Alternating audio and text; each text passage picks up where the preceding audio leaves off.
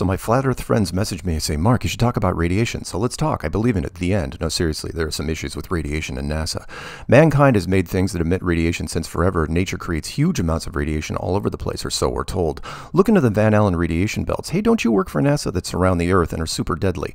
He discovered them in 1959 and said never go up there. Then the president says we should go up there. Probably should rethink that.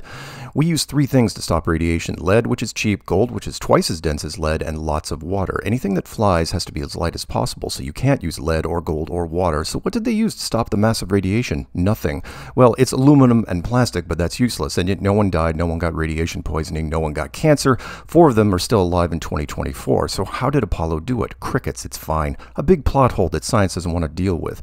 There was nothing to stop the radiation because they didn't go. Space programs are just fantasy for the masses. The world is flat. Do your own research and see the plot holes. Whatever. I'm done.